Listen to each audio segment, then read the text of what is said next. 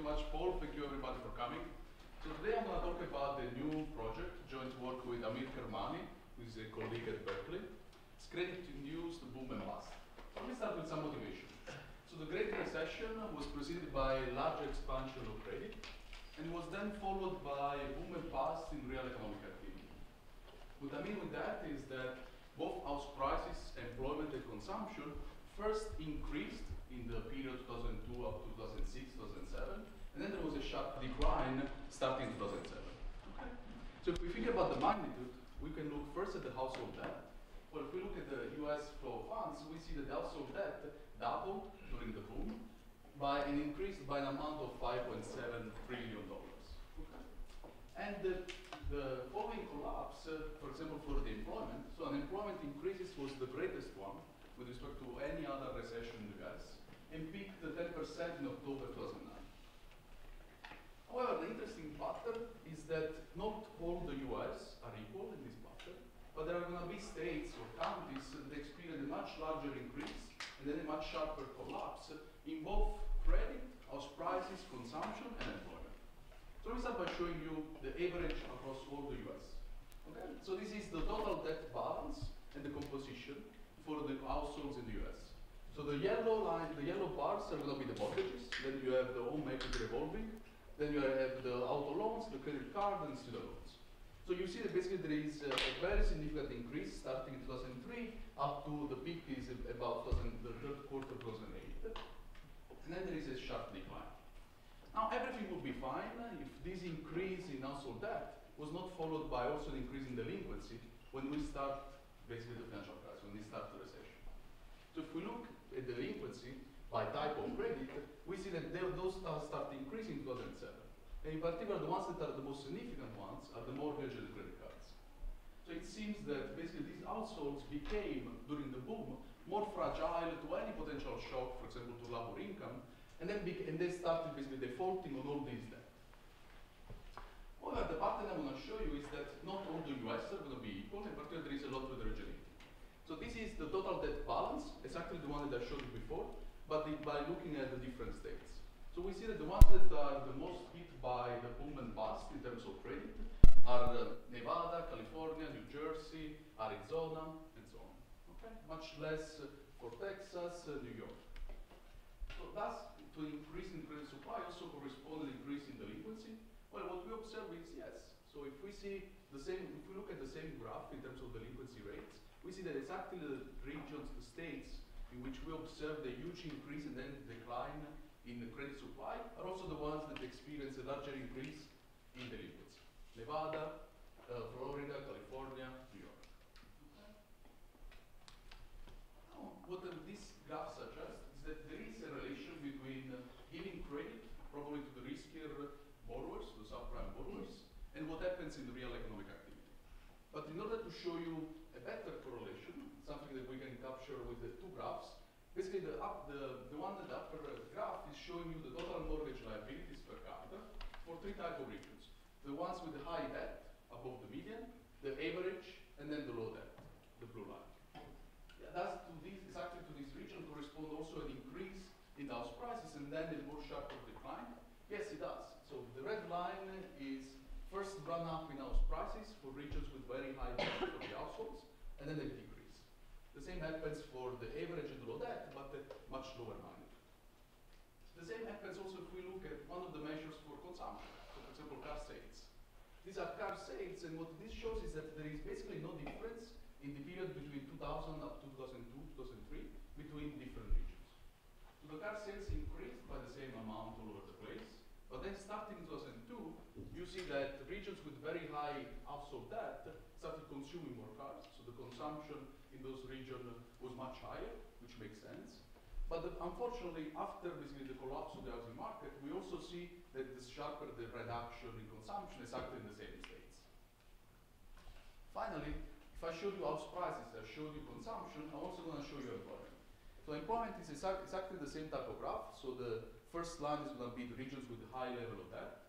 The middle region is one for the average, and then the lower line is for the one for the low level of debt. We see that there is a huge increase in the employment, and then a sharp decline. Now the question is that we see that there is a relation between the credit markets, in particular the mortgage market, and what happens in the real world, what happens in real economic activity in terms of house prices, employment, and consumption. So we are after the following question. What is the role of financial markets in making these fluctuations much more severe?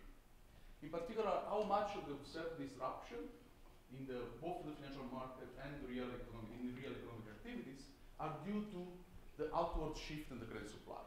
So is it true that these banks are actually giving loans to riskier borrowers, and this makes these borrowers more fragile once we enter into the recession? Unfortunately, it's very challenging. Why? Because if we look at the relation between credit, house prices, employment, and consumption, these three are going to be related anyway, even if there is no relation working through the credit market. I'll give you an example. So suppose that we are in a country or in a state that is experiencing very high growth rates. What's going to happen is that people are just going to ask for more credit. I'm going to invest, I'm going to consume, employment is going to go up. So this means that basically there is a relationship between all these three variables, but it's not going to work through what the banks do, but it's going to work through the demand for credit. Okay? So trying to understand and disentangle these two effects is going to be the main job that we're after. Okay? Main task. So what do?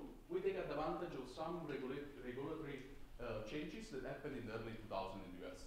First, starting in 1999, several states adopted what are called anti-predatory laws. I'm going to go into details, but what these do, basically they restrict the access to credit for riskier borrowers. Unfortunately, what happened is that in 2004, the OCC, which is the Office of Controller and Currency, preempted all these laws. So what they say is that all national banks in the US are actually not subject to these anti-predatory laws, which means that starting in 2004, national banks in these states were able to give credit to riskier borrowers, while everybody else, state banks, for example, with credit unions, couldn't do it. Okay. So we are going to use exactly this time frame, this period, after 2004, as a shock to the credit supply. So national banks are going to be the key drivers of giving credit to riskier borrowers.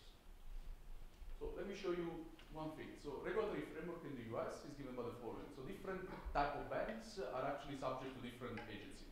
For example, national banks are subject to the Office of Controller and Currency, and this is the only one that is under the jurisdiction of the Treasury Department. Then there are state banks that are under the Federal Reserve System or the Federal Deposit Insurance, or then finally there are also the credit unions, and they're under their own agency, which is called the National Credit Union Association. Okay. The problem is that in 2004, there was a federal law, which was called the Home Ownership Equity Protection Act, and what they tried to do, basically they were trying to limit the access to loans for riskier borrowers. They were limiting, for example, the interest rate, the fees, and so on. Unfortunately, the thing is that what they called high-cost mortgages was determined by looking at the interest rate for these mortgages, but the threshold was too high. So basically, this federal law was never actually applied in the US. So what happened is that since 1999, a bunch of different states implemented different anti-predatory laws, which were actually much more stringent than the federal one. The first one was North Carolina. And what they asked, and then by 2007, 29 states, plus the District of Columbia, had anti-predatory laws. So there is a huge variation. There are states that do have them, for example, New York, Massachusetts, Illinois, and there are states that all have very weak anti-predatory laws or have none. Okay.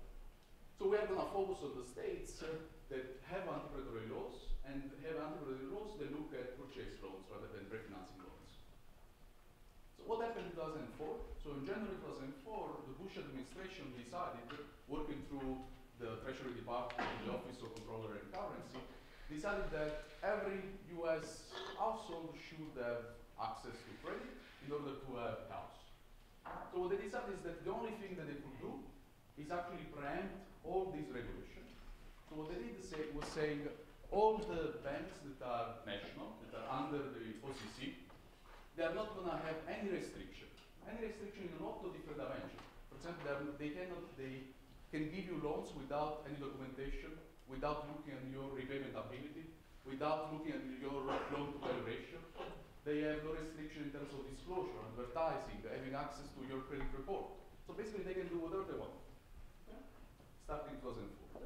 So we are, for example, in New York or Massachusetts, where I come from, so you are going to have the Cambridge Trust, who is not under the OCC, who cannot actually give loans to riskier borrowers, but Citibank there can.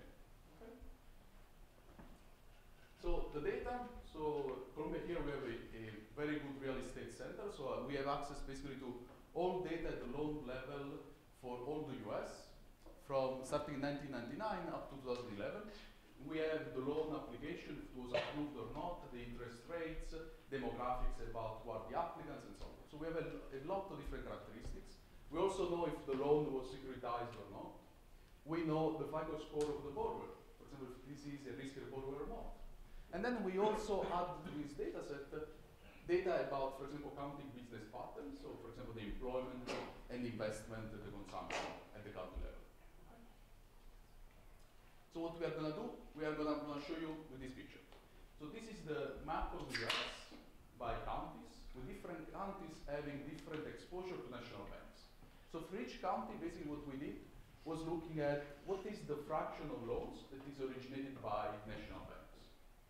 So darker counties are the ones where national banks are more important, and are the ones where we expect the national banks are going to give credit to riskier borrowers. So are those where we expect the boom and bust cycle to be much more severe. And if we use also the EPL laws, so the anti-predatory laws, the blue are basically the different borders for the states with anti-predatory laws. We can also compare, for example, different counties that are in two different states, very close to the border, in a state without anti-predatory laws and a state with predatory laws. So let me show you the first main result. The first main result, you can see basically from this graph, is this is the difference between how much credit is given in a county with a high presence of national bank versus a county with a low presence of national bank. So the interesting thing is that there is basically no difference between these two types of counties before 2004.